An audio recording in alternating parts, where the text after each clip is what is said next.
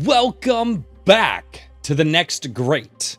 That's right, I have finally decided on a name for my Wednesday and now Thursday videos. This is going to be the next great series. Why are we calling it that? Why am I calling it that? I say we like I have help. No, why am I calling it the next great? Because I absolutely believe that I am covering the next great author or game developer or movie producer or music writer, musician. I could have said me. You think me being a musician myself, I could have figured that one out. But ladies and gentlemen, that's right. I don't know who it's going to be and I don't know when it's going to hit for them. But I absolutely believe that here on Wednesdays, when I record these videos and release them on Wednesdays and Thursdays, I am covering the next great.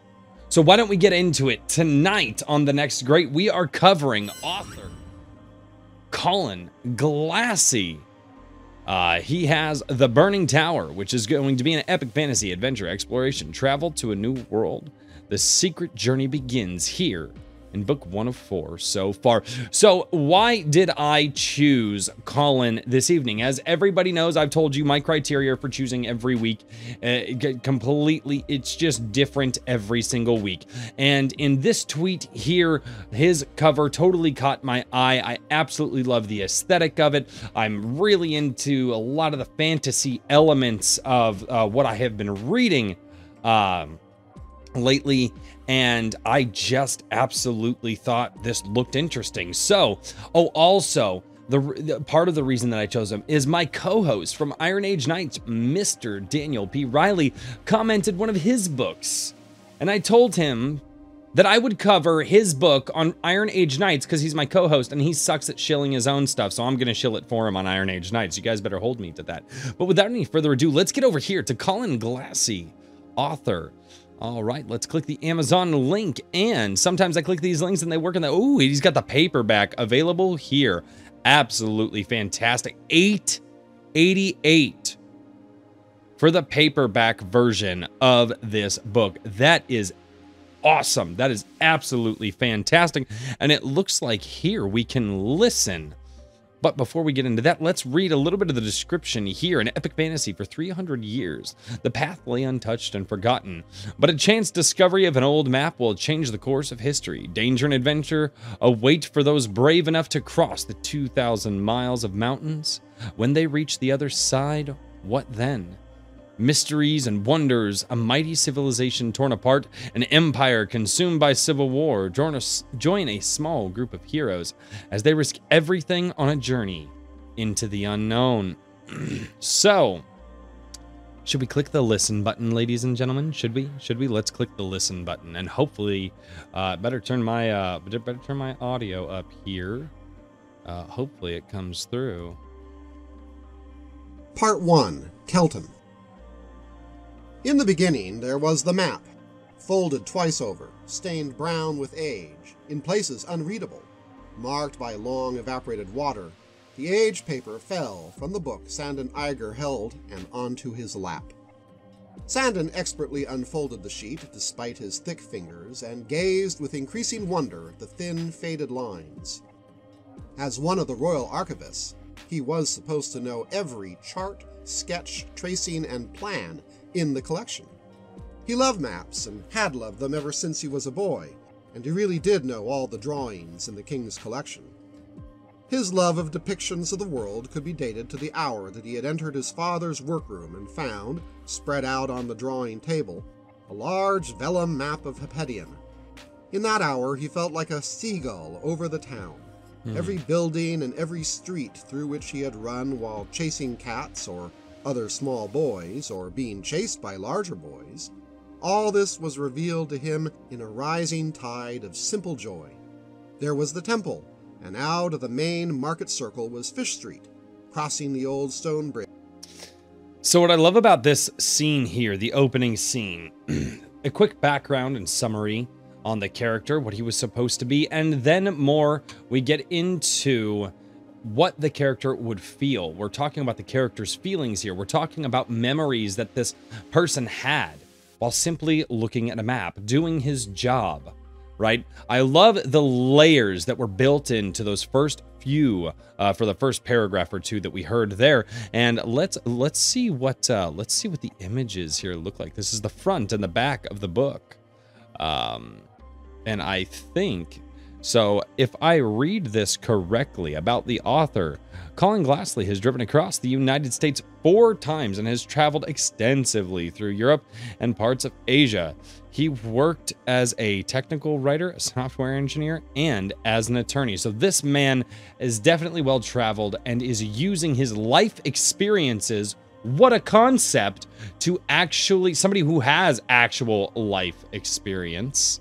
And it looks like here, April 12th, 2017 is when this one came out. So this is definitely not a new release, but it is something that I'm probably going to check out. Like I said, the fantasy stuff seems to just be grabbing me lately. Even like video games that I'm checking out now, like it's just everything.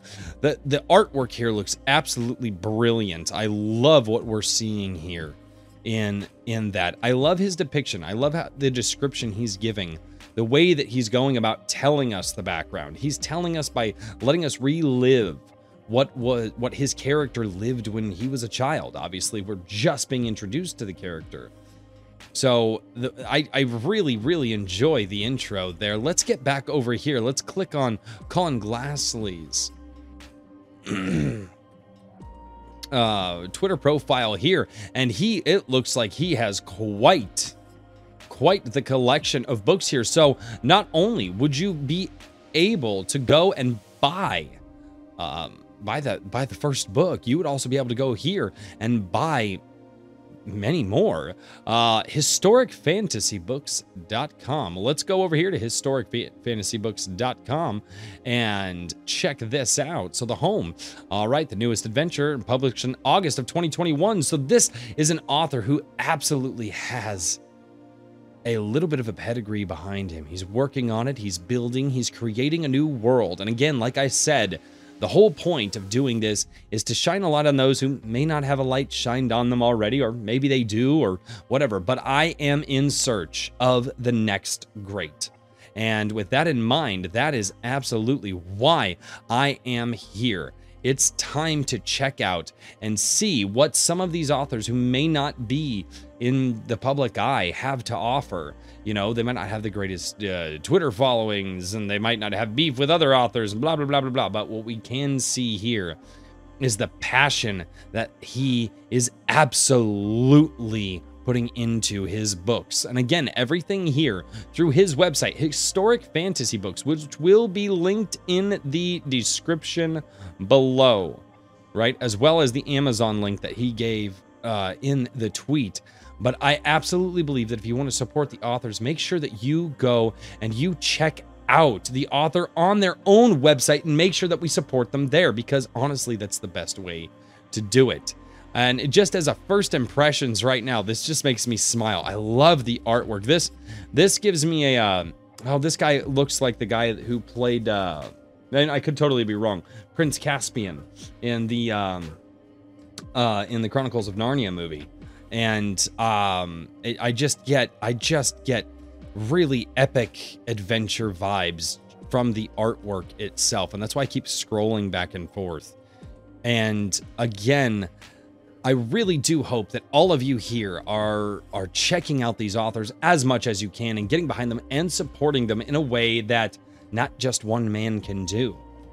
But ladies and gentlemen, thank you so much for checking out A Drink with Crazy. I absolutely love doing this. This is what my channel, like, I do some videos covering some bigger stories throughout the week, but the goal there is to do these really big videos and try to use those videos to grow the channel. And then the next step after that is to bring all the people who come in for the big videos and expose all of those people to these fantastic authors, the writers, the comic book creators, the artists, the musicians, the movie directors, and the game developers. I've had one movie director so far on the show, and I will have more. I will find the game developers, and I will find the next great.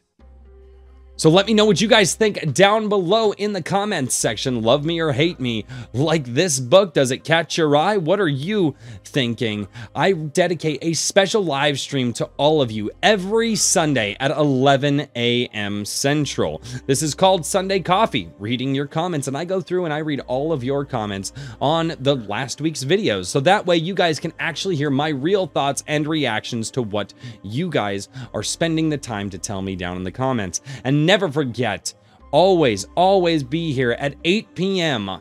Central on Friday nights to check out Iron Age Nights, where myself and my two fantastic co-hosts, Mr. Richard from Iron Age Media, IronAge.media, and Mr. Daniel P. Riley, a fantastic author and, well, just kind of curator or kind of helper of, I don't really know what his title is, but he helps people write books, and he's just a fantastic guy. Join us every single Friday for Iron Age Nights, where we are bringing on new and exciting guests all the time. So thank you all so much for being here. Don't forget to hit that like button and subscribe on your way out. And until next time, cheers, everybody. Thank you all for being here on A Drink with Crazy. If you guys never want to miss a notification for the channel, go down in the link in the description and click that button to follow me and support me over on Locals. It's free to join, but that's where you can support me with money if you so choose. Also, don't forget to click those Rumble and Odyssey links so that way we can get over there and keep that growing. And until next time, cheers, everybody.